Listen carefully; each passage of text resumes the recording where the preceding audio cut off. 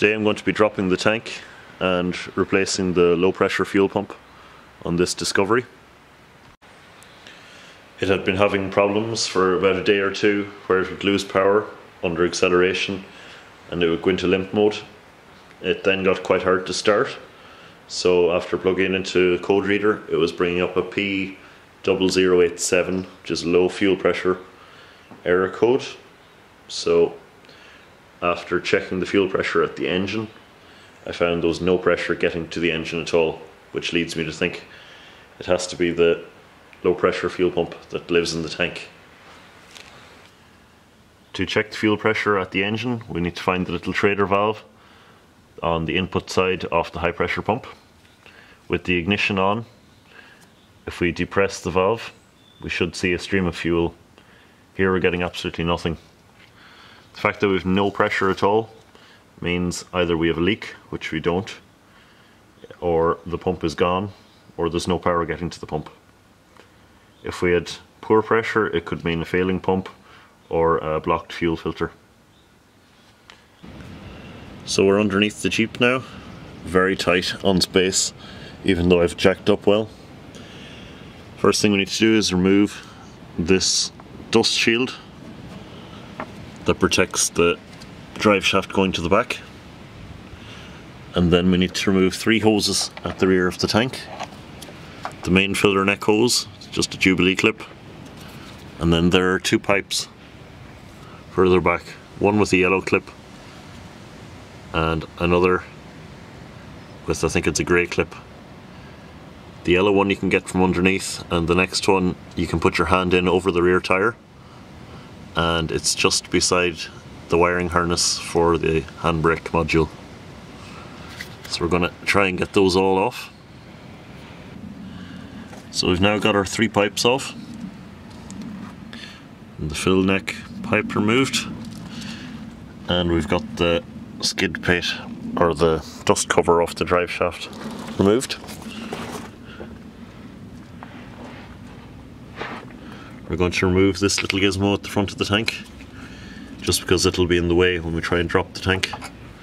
And then we're going to slacken off the 6 bolts that hold the tank to the bottom of the car. We're going to put a trolley jack underneath it and drop it down just a couple of inches and check if there are any pipes still holding on. So we have the tank out now after a bit of wrestling. Looking at the pipes again, the first 2 we took off after the filler neck. The yellow one we have to pull out this tab to release it, and the grey smaller pipe we press in the 2 tabs either side to release that one. Moving up to the front of the tank, we have 3 pipes. These 2 are the main flow and return that go onto the filter housing, and there's a smaller 3rd pipe that goes onto another device. I'm not sure what it does. Also, you have a cable that goes to the handbrake. It's the manual release cable. It clips on here and here. You'll need to release that, and then your 6 bolts, and it should drop down relatively easily once you know that. Next step is to remove the 5 pipes that go onto the top of the pump housing. These 2 hard plastic ones are quite awkward. You'll need 3 little screwdrivers to press in the prongs, then they'll pull out. This one will pull off, this one has a Jubilee clip, and this one also has some sort of a quick connection. So I've all the pipes removed now, and I've loosened the large Jubilee clip. This top cap is just a sort of a split ring,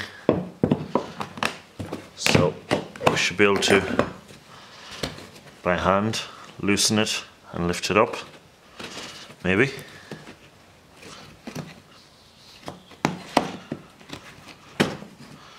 There we go. And now the unit just lifts out. I have to be careful to try and make this as clean as possible. I spent a while with a wire brush and the air compressor cleaning off things.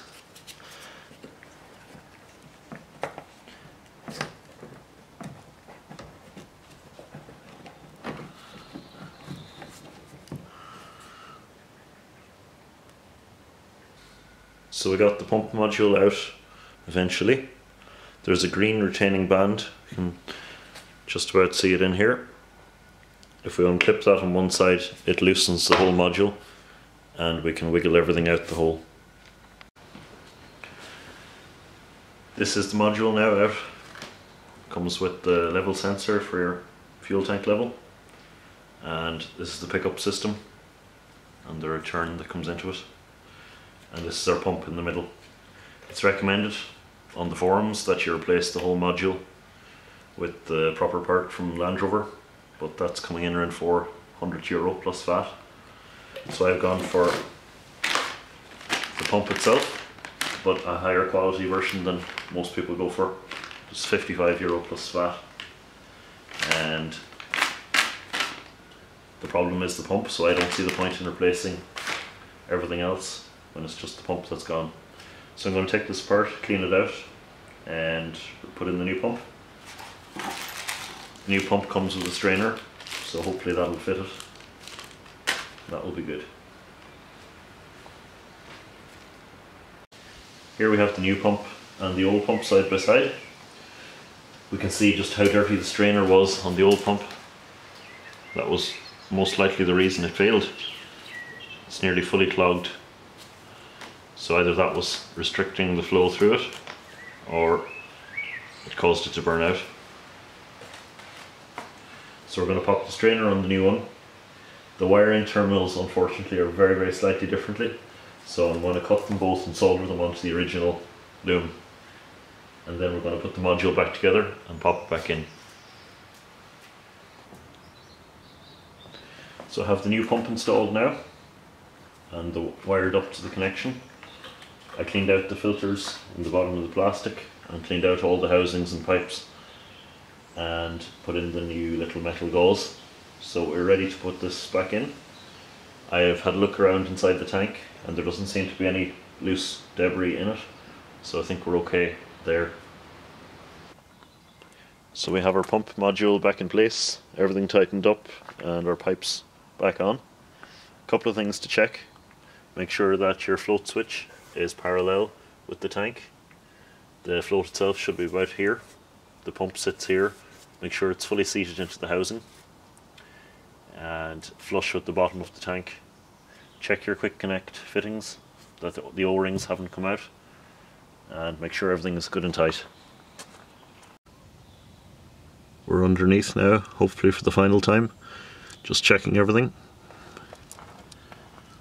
There's our filler hose.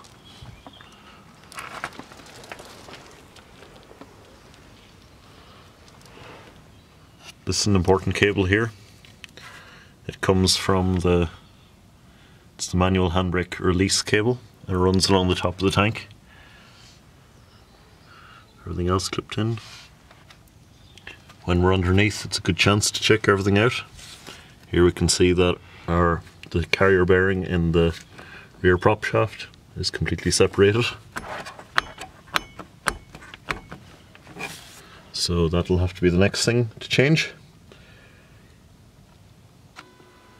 So now we're going to check the Schrader valve to see if we have pressure. I have the ignition turned on. We're getting air and a fairly steady stream of fuel coming out. I'm going to cycle the ignition again.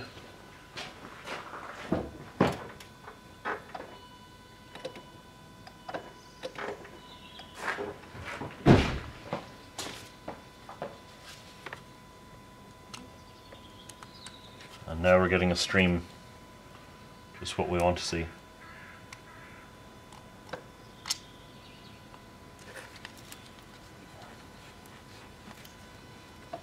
So that should be enough now for it to be able to start. So we're going to try.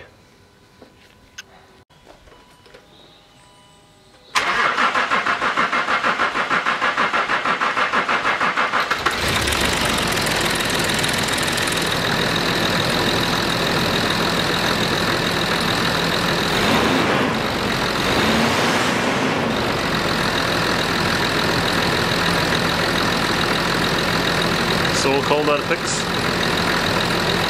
Okay, thank you, bye bye.